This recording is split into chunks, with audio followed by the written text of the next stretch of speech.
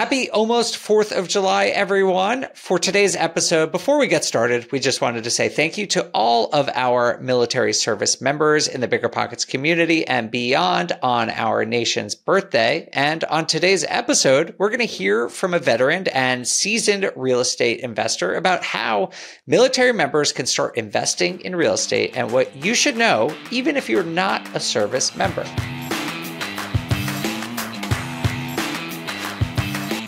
Hey everyone, welcome to the BiggerPockets Real Estate Podcast. I'm your host, Dave Meyer. Today we're talking with investor and military veteran David Pere. We'll hear from David about why real estate is a powerful way for service members to build wealth and why the military specifically puts you in a really good position to start early and take risks early in your investing career.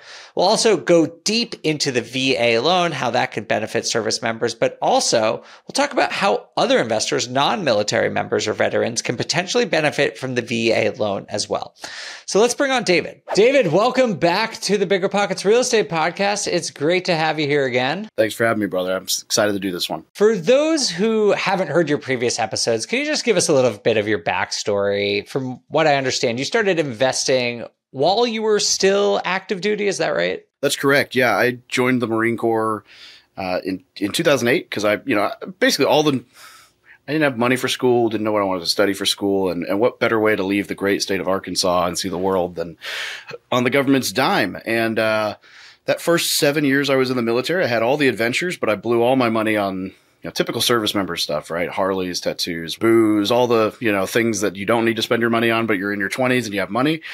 And so you fast forward to like 2015, someone handed me Rich Dad, Poor Dad, and I kind of, everything from there changed. And then in about 5.5 years, I went from, you might as well just say flat broke, right? About a negative 5K net worth to, millionaire on paper, but more importantly, financial freedom. And I was able to leave the military in 2021, and I haven't had to take a job since. Wow, good for you. That's incredible. I'd love to hear just a little bit more about that mental shift, because it sounds like you went from, spending, as 20-year-olds do, but, not really thinking about your financial future to making a hard pivot. What sort of primed you to make such a drastic change? Yeah, I was a recruiter in the Marine Corps for 3 years. And anyone who's ever been a recruiter in the military, it's, I tell people that we probably worked 80 hours a week, and they all, online, they all call me, and they're like, oh, BS. And I'm like, no, actually, I confirmed with all the people I used to work with. I asked all of them, hey, what do you think was the average? I'm like, 80 was everybody's answer. And so you work ridiculous hours. It's a thankless job where every month you're like, I enlisted 3 people. Woo. And they're like, great. What do you have for this month? And I got to a space where I was like, even if I wanted to stop, I wouldn't be able to. I would have to go take another job. And so I was kind of trying to sort out those answers in my head. And a buddy of mine handed me the book Rich Dad, Poor Dad.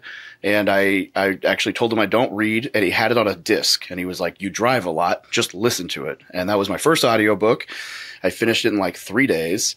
Then I went all the way down the Purple Library and BiggerPockets. And I found all Brandon's original books. And about 4 months later, I bought a duplex, and it was kind of all she wrote. The hook was in. How did you pull that off? If you're working that many crazy hours, what made you have the confidence or even the ability to take on a relatively active investing style like real estate? Yeah, ability is definitely a question mark as far as where I was at then, but all of us start that way. Yeah, I know. Yeah, it's just winging it. I had an apartment lease.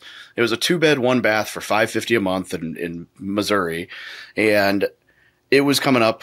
I was either going to renew it or I was going to be out by January 1st, and I was like, well, let me see what I can find. And so I dug around. I probably looked at 7 properties in a day with a real estate agent, and 2 of them worked. We wrote offers, and we went back and forth with one, and we landed it. And so I went from $550 a month out of pocket on this apartment to owning a duplex that had a 2-1 on each side, and I had a tenant paying $475. So I was probably all in at $110 a month. So I was like, okay, at my risk exposure on this is minimum because I'm paying 20% what I was paying to own the building. And then when I moved out, obviously it cash flowed, and that was what really solidified. But the real kicker here, this is kind of my favorite part of the whole story, is everyone's like, well, you had no money. How'd you do this? I'm like, well, I had a Harley and somebody parked on top of it when they were intoxicated at a bar. And the guy had too many insurance claims on and he owned a car dealership. So he was like, how much is it worth? I was like, 12 grand. And he cut me a check and was like, here you go. And so that's what the money I used for my down payment and everything else on the property. Wow. He parked on top of it? How does that even happen? So he was parked next to it and he just cranked the wheel and floored it out of the parking lot. And his F-250 just rolled right over the top of it and crushed the bike. And then funny enough, Harley still gave me like $3,000 for it. So I basically profited off the original. I sold it in pieces for like $1,100 more than I purchased it originally. So it worked out. But had it not been for that, I wouldn't have had the cash to close. Wow. That's one of those fortuitous things. And hopefully real estate has now made you enough money that you can go buy a new bike. I own a Ducati right now. Yeah. And a Tesla. Oh, nice. There you go. So tell me, David, is this a relatively common thing for folks in the military to do? Or were you sort of out on your own doing this without much guidance on how to make it work? I think there's a lot of service members in the military who buy houses. I don't know that the investing space was that big. It's obviously improved a lot. You know, we've got a massive online presence now helping people with exactly this. And, you know, the common, like the wisdom in the military, quote unquote, was like buy a house at every duty station. And I actually don't really like that advice because it implies that you're just going to, like, no matter what, if you buy a house, you're going to win. Like, well, yeah, if you started in 2008, that's great advice. But if you started in 2002, that advice wouldn't have worked out so well for you for a while. And so, you know, I always say like, I love the advice as long as you buy it as an investment and not a house. And so, you know, I'm a huge proponent of the house hack because I think it's a extremely minimal risk way to get into real estate investing, especially with the VA loan where you're virtually nothing out of pocket. Yeah, that's a great point. I think just blindly buying houses as primary residence, they don't necessarily make great investments. And so definitely think about the long-term plan there.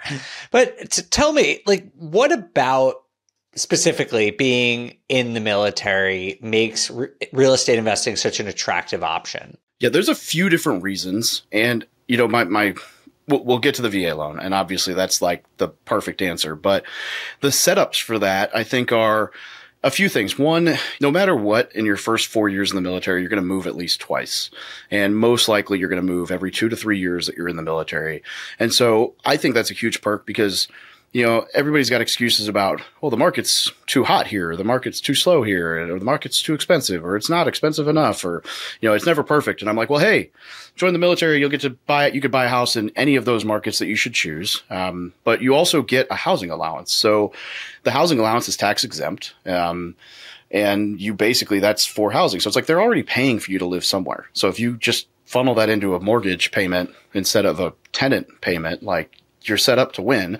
And that is adjusted by where you live, by zip code. And so if you live in San Diego, you're going to get $3,000 or $4,000 a month for housing. And if you live in Missouri, you'll get $1,000, $1,500 a month.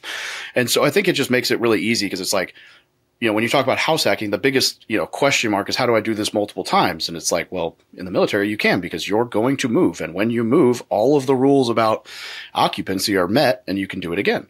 And so it just sets people up for success to be able to do, you know, 1, 2, 3 house hacks early on, and then you've got a stack of cash to be able to go invest elsewhere. I had no idea. So basically, you can choose to use that stipend towards rent, but if you have the money to put on a down payment, it just seems like an absolute no-brainer to do a house hack in that situation. Absolutely. And you don't even need a down payment with the VA loan. And then you just hire a property manager when you leave, right? Or move on? I do. Yeah, I do not manage my own stuff. If you know anything about me, my personality trait is not the one that needs to be managing anything. So you mentioned the VA loan as the other big advantage. Can you just share with the audience what that is and why it's so advantageous? Yeah, the short answer is the VA loan is the best primary residence mortgage in the world because it flat out is. I mean, if you take the FHA loan, you make the inspection a little bit more lenient and you remove the down payment, that's what you're working with. And then the VA has, you know, there's no minimum credit score. There's no minimum DTI. There's no limit to your first purchase price. There's all of these different things that, like I've seen a vet buy a house with a debt to income, like 78% back end debt to income ratio, whereas an FHA loan would cut you off at 49. So there's just a lot of cool opportunities with it. And what does every active duty member, every veteran qualify for a V loan, or what are the actual boxes you need to check? Yeah, you need to be in service for 90 days. If you're in the reserves, you have to either do a 6-year term in the reserves or have served 90 days on like active duty orders during a time of conflict. And if you're active duty, then basically by the time you get out of boot camp, you're qualified. And the only, the stipulation, I guess there would be if you're a young single guy, they probably will try to push you in the barracks for a little while, and you might have to, it might be 2 years down the road before your unit allows you to live off base. But honestly, like that first 2 years, you're probably going to move like 4 times through different training schools. So you really don't need to use it anyway yet. You just save money. Okay. So that sounds like pretty broad qualifications. Most people at some point are going to qualify for it. And as you said, so you could put 0% down on, is that just across the board or is that in certain circumstances? No, that's across the board. And better than that, the VA allows for up to 4% of the purchase price to come back as a seller concession for closing costs and fees. So people say 0 down, but like realistically, depending on the market, right? If it's 2021, nobody's going to negotiate that as a seller. But right now, all day, you can go and say, hey, Mr. Seller, I want to buy your $100,000 house. I want you to credit $4,000 back towards closing costs and fees. And you can walk away from the closing table, $0 out of pocket. It's like a negative 4% down payment, essentially. Yeah, it's phenomenal. Yeah, it's unbeatable. The people get wrapped around. There's a funding fee, and it's 2.15% of the purchase price. It gets wrapped into the loan, but that's instead of MIP and PMI. That's like how the VA affords to keep the program open, and the math basically works out to where with PMI, you're looking at somewhere around $100 a month on your payment for every 100,000 you borrow. And the funding fee comes out to, I did this the other day, at a 7% interest rate, it comes out to about $14.30 for every 100K that you borrow. So it's what, 14% of the PMI cost. And if you're either a Purple Heart recipient or 10% disability rating leaving the military, it's waived. And so for a probably 40 to 60% of service members, they don't pay it at all. Wow. Okay. So I just want to explain to everyone listening what we're talking about here. A lot of times when you put less than 20% down, you will encounter something called PMI, private mortgage insurance. This is common on an FHA loan. So FHA loans are designed to help people and improve home ownership rates. You can put 10% down, you can put 5% down. That's great for people who don't have enough money saved up. But they do increase your payments by adding something called this private mortgage insurance. Usually, like David just said, it's around 1%. It does vary based on the individual market, how big of a loan you're getting on. But it could really add some pretty significant numbers. Just as an example, I was actually doing this for another podcast earlier, but for a $400,000 home, which is an average price home right now, it actually will add $450 a month for someone at a 7% mortgage. So that is a very, very hefty fee. It sounds like with the VA, roughly that might now, even with that more expensive, $60 a month. So that is a really, really big difference. That's like $5,000 a year. So clearly this VA loan, like you said, has a lot of benefits for it. What about rates? Like are the interest rates comparable to FHA or other types of more conventional mortgages? Yeah, in a lot of cases, they're better. And especially when we talk multifamily residential. So, we'll try to keep this somewhat simple, but for anyone who's listening, there are what they call loan level pricing adjustments for mortgages. So what that means is if you have an 820 on the as a credit score and I have a 760, right off the bat, I'm going to have a higher interest rate. So basically most mortgages, and this varies, but most mortgages will have an adjustment at 740, 680, and 640, essentially. And so if you have a 641 credit score, you're going to have probably a 0.5% higher interest rate than someone who has like an 800 credit score. We're all used to that. The VA doesn't have its first adjustment until 640. And so a 641 credit score will have the same interest rate as an 820 credit score with the VA. Also, on most duplex, triplex, fourplex on multifamily, for, a conventional or an FHA loan, there's like a generally a half a point, 0.5% rate hike just for going multifamily. And that doesn't exist with the VA either. So it's quite possible that someone buying a fourplex with a VA loan at a 641 credit score could have like a full interest percent or a full point higher rate than somebody who's using an FHA loan, even if they have like an 800 credit score. Okay, that's interesting. Very good to know. And I promise everyone listening, we will move on from the FHA loan, but I'm really kind of fascinated by this. So I have two more questions for you, David. One is this just a one and done thing, or like when you move, can you keep your VA loan and move on and get another one at your next station? No, great question, because that's a huge misconception. In fact, funny story, I mentioned I used an FHA on my first duplex. It's because the lender himself told me you can only use the VA loan once. Don't waste it on this duplex. He was wrong. You can use the VA loan essentially an infinite number of times. And the way it works is on that very first use, you have full entitlement and you don't have a cap on how much of a house you can buy. So for example, a buddy of mine who is obviously very well off out of the service, was buying a $2.5 million house in Dallas. And through one of my articles, when he realized that, he called me. He's like, wait, does this mean like I could go zero down? And so he saved a $500,000 down payment on a house that he was under contract on. But what happens is once you do that first one, then the loan level or the county loan levels come in. And so, right now I think 750 is the minimum nationwide. And then, so let's call it $1 million. We'll make it easy math. If you buy a $500,000 house and you live in a county where $1 million's the limit, then you could buy a second one zero down and you'd be up to that entitlement. But if you bought a $1 million house your first go, then anything after that, you'd have to put 25% down on, or like anything over the $1 million. Or what you can do is there's two ways you can restore entitlement. The first is you could refinance that first VA loan property into a conventional, and then you could do a one-time restoration of benefits and go back to full value.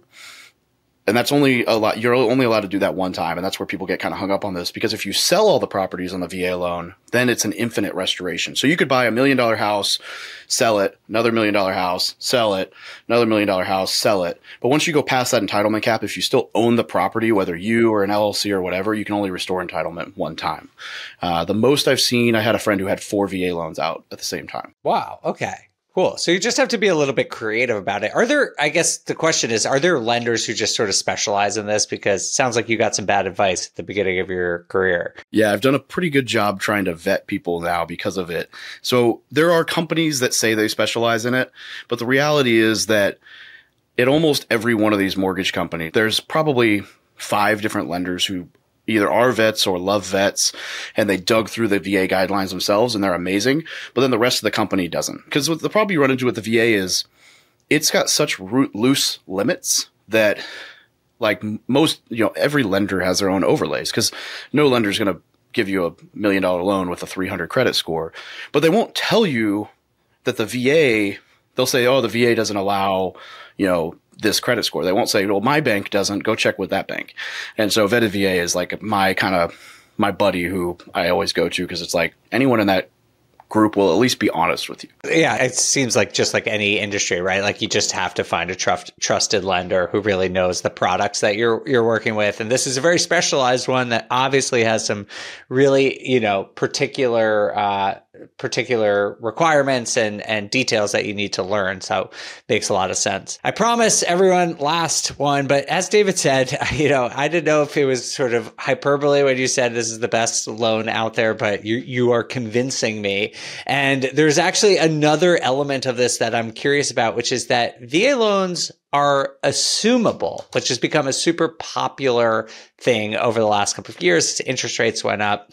Assuming a loan just basically means that when you go to sell a house, you can perhaps give your mortgage to the buyer, which maybe as a seller means that you could command a higher selling price because you're giving them something extremely valuable, which might be no down payment or a really low interest rate that you got over the last couple of years. So can you just tell us, first of all, is that right? And second of all, how do people in the military benefit by having assumable mortgages?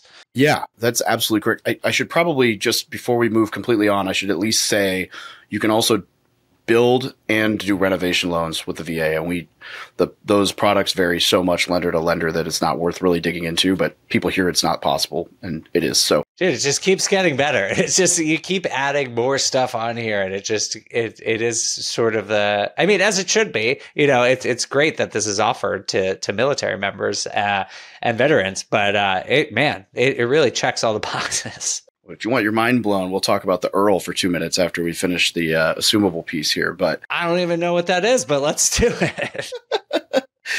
So it's assumable, and realistically, the stipulations on it are pretty simple. You have to occupy it as a primary residence in order to assume the mortgage. And what's weird about it is this is the only time with the VA loan that somebody who's not a qualified, they don't have entitlement as a veteran, can assume a VA loan. Now, there's no other situation where they can buy. Like, if somebody's not qualified for the VA loan, this is the only way they can get their hands on one. Now, the stipulation there is, if I own a house with a VA loan, you're not a veteran, and you want to assume it and live in it, I don't regain my entitlement until that mortgage is paid off. So that's kind of the one stipulation there. But if a veteran assumes the loan, they can assume the entitlement, and I can move on. So that's not necessarily a bad thing. Like, if I'm 75 years old and I'm looking to downside into an apartment or a home, then I don't care about my remaining entitlement. Take it, enjoy the house. But if I'm 25 and planning to move, to Scottsdale and buy a house there with the VA loan, then in that situation, I would only be interested in just letting a veteran assume my mortgage. Right. Yeah. Or just selling it conventionally. Yeah. Okay. Cool. Well, that makes a lot of sense, and it's just another benefit. But I'm taking the bait, man. What is the Earl? The Earl. This is amazing, and especially right now, because you're an economist, so you understand the market, and everybody's like, "Where are rates going? Who knows?" Here's why you don't need to care. The Earl stands for Interest Rate Reduction Refinance Loan, and what it is a program where, after 6 months of payments or 210 days, you are eligible to refinance the VA loan if it meets 2 criteria in order to use this program. You have to recoup the fees of the refinance in 36 months, and it has to be at least 0.5% lower interest rate. The crazy thing about the Earl, you don't have to live in the house anymore. There's no income check. There's no credit verification. So let's say I bought a fourplex, and now I'm I got out of the military. I live halfway across the world. For all the extensive purposes, I'm unemployed and I don't have a job and I'm homeless, whatever, right? I don't live in the property. You can literally call and be like, "Hey, I saw interest rates drop 2%. Can you refinance?" And they go, "Oh, we see you made the last 6 months payments." "Yes, you can, because this will save you more money than our criteria." That's it. Like, if you can save enough money on it, you don't need, there's no check. It's a refi. They count. There's a 0.5 point, fee to do it. But they assume that if you made those payments, then it doesn't matter if you live in the house or have a job or have the credit for it right now, because you're obviously able to make the higher payment, so you can make the lower payment. And that's incredible. Because I tell people now, I'm like, dude, buy the house. Because if rates go up, you'll be glad you locked it in. And if rates go down, you use the Earl at virtually no cost. And it doesn't matter if you even live in the house anymore to save on that. Unreal. It's amazing. Yeah. It's what an incredible benefit. And this is exactly why it just really pays to understand the intricacies of your loan, because clearly there's some amazing upside here, not just at origination, but in monitoring and optimizing your portfolio over the long run. All right, I promised everyone we'd move on from the VA loan. So David, let's move on from owner occupied, because this seems like a no-brainer, really great opportunity for service members and veterans. What about other types of real estate strategies? Are there other popular approaches to real estate that military members should consider? Oh, of course. I mean, I would venture that at this point, it's pretty much like anybody can succeed, and there's really not a whole lot of variations for service members, other than the fact that, like, if you're still actively serving, your risk is hedged so well because you've got a career, you've got a housing allowance, you've got a food allowance, you've got medical insurance and dental insurance and all the other benefits. So you can afford to take a slightly riskier approach at an early age without nearly the risk of, failure or wipeout. But I mean, after you leave, right, you got the assumable loans, you've got the VA loan, you got all that space. It kind of just merges in with what everyone else can do. I think the difference or the advantage that a lot of service members have at that point comes down to personality, right?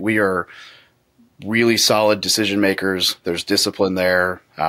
Not afraid to go out and get it. Not afraid to work hours in I always call it the BMW phase of investing or entrepreneurship, which is below minimum wage, right? Most people get wiped out before they start seeing a return on their investment.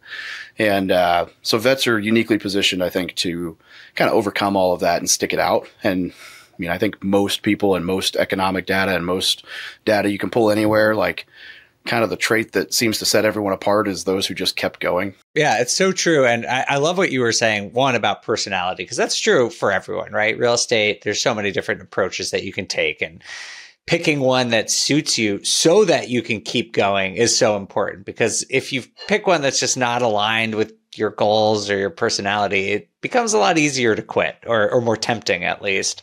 Whereas if you pick something that you know that in the long run you could be really good at, then it's a little bit easier to stick with it. So I appreciate that. But I really love what you said too, just about risk, because I continue to work full time, and I think that it really gives you a strong position to invest. I totally respect that a lot of people want to use real estate as a means to leave their W-2 job. Totally get that. But there is a real benefit to having that, the military is sort of this on supercharged, where it's not just a salary or healthcare, but like you said, there's a housing stipend, there's food stipends, there's other things that are taken care of for you. And you're often at an age where taking those big swings early can just make a huge, huge difference compounded over the course of your investing career. As you know, as a data guy, that, a dollar invested at 20 is worth 2 at 30 and 4 at 40 and, 8 at 50 and 16 at 60. So the sooner you can get started in any of this, the better. Well said. Well, David, thank you so much for joining us, sharing your story, your insights, your advice for active duty and military members, their families, and veterans as well. Thank you for your service. We appreciate you being here. And for anyone who wants to connect with David, we'll make sure to put all of his contact information, website, everything in the show notes below. Thanks again. Thanks for having me, brother.